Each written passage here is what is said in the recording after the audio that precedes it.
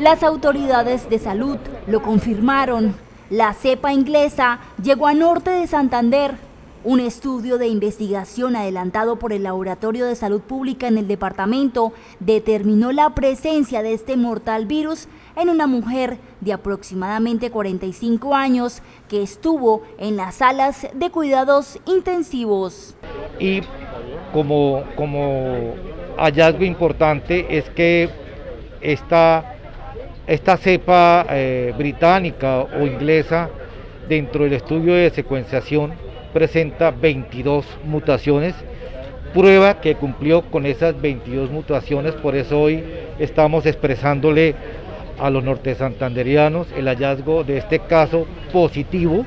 Tal parece que esta nueva variante es más contagiosa, tanto que según los expertos se requiere de muy poca saliva o de algún objeto contaminado para que otra persona pueda contagiarse, ya que podría transmitirse a menor distancia.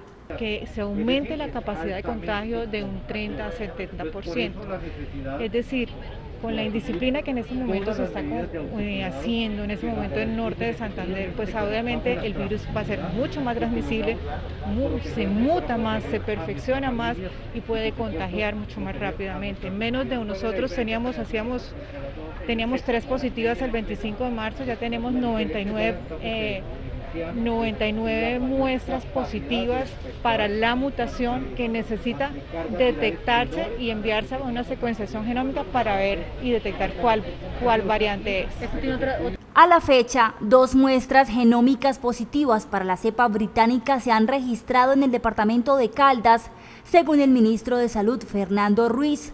Por lo tanto, las alarmas se han encendido en el país y por tal razón, el llamado a la ciudadanía es a romper las cadenas de transmisión cumpliendo con el autocuidado.